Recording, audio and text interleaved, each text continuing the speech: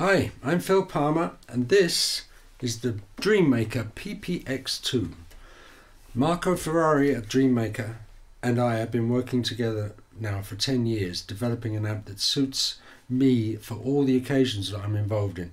So there's live work, there's studio work, and recently there's been a lot of orchestral work with a full symphony orchestra and a choir. So this enables me to pretty much go anywhere and get my sound without too much volume.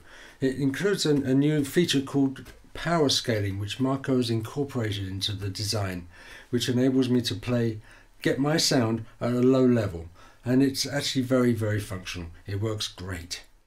One of the things that Marco and I have discussed at length is reliability, because carrying an amp around the world is not an easy thing. And the great thing about the Dreamaker is it's pretty light. You can throw it in a flight case and it will survive any airline. We proved that. As I say, I've done 3 world tours using the old PPX and it's served me really well. So here it is, fired up, the PPX. When I'm on stage, I rarely touch the controls on the front of the amp, so I leave it set. And then I drive everything from the guitar itself using this particular guitar with that's got a boost in it, so I can pretty much cover all eventualities just by using the control. And I use a compressor and a volume pedal, and that's it. That's the only effects that I use. So if I'm doing a Dire Straits Legacy gig, for example, it gives me a nice clean rhythm sound.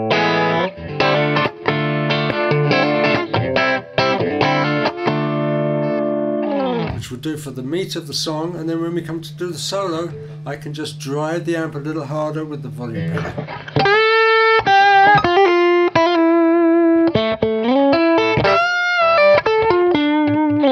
etc. And then for a song like Money for Nothing, for example, I can just use the mid boost. I'm not changing anything on the amp, and we get the sound for Money for Nothing.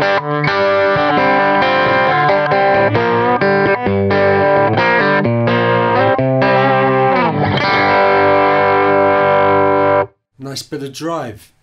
The amp is very flexible because, I mean, we're just using it at quite a low level in this situation here, but it'll go a lot louder than that, believe me, and it would fill any arena in the way that it's supposed to.